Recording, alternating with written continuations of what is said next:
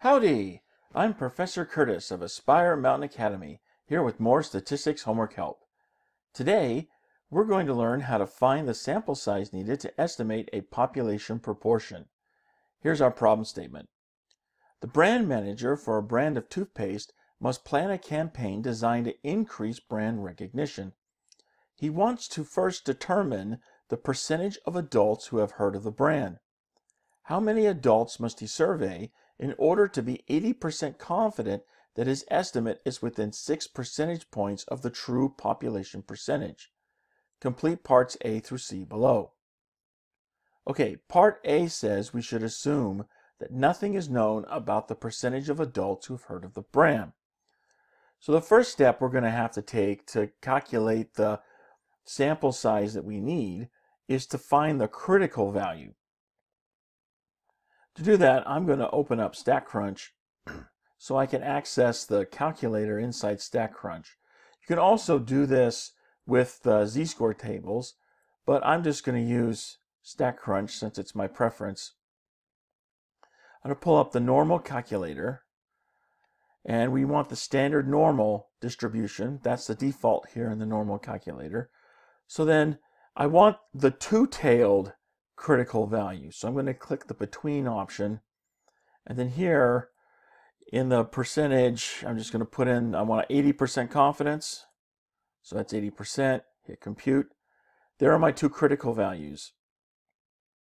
I really only need the positive one, 1.28, so that's what I'm going to use. Now that I found the critical value, I can actually substitute into my equation. Here's my equation for sample size, and I just substitute in what I have. So 1.28 was the critical value we just found. This is where we know it's a two-tailed area, Z alpha over 2. Alpha over 2 says we're wanting to split alpha amongst the two tails of our distribution. So that's how I know it's two-tailed. So that's my critical value, 1.28. We don't know anything about the percentage of adults who've heard of the brand. In that case, the most conservative percentage that we could select for P hat is going to be 1/2, which then means Q hat is also 1/2. 1/2 times 1/2 gives us 0.25. And then we want to be within 6 percentage points. So notice how we write that here, 6%, 6 percentage points of the true population percentage.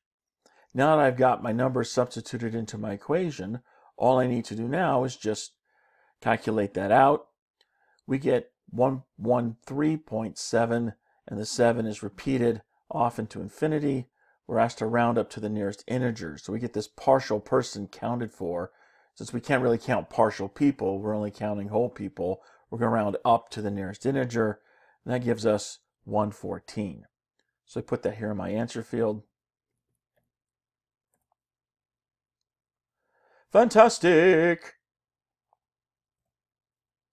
And now the second part, part B, asks, and we repeat the calculation, but now we're going to assume that 79% of adults have heard of the brand. We can easily repeat the calculation with the new numbers. So I'm going to go back here and start over with my original equation for determining sample size, and now I'm going to plug in new values. We're still 80% confident of the estimate, so our critical value doesn't change.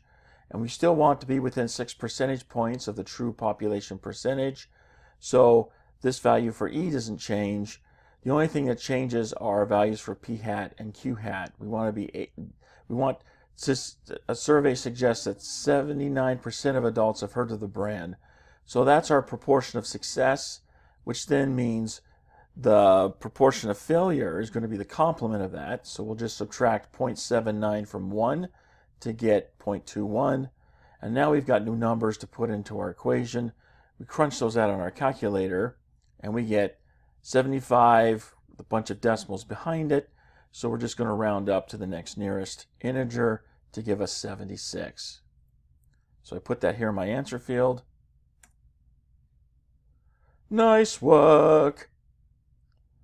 And now the last part, part C, asks, given that the required sample size is relatively small, Could he simply survey the adults at the nearest college?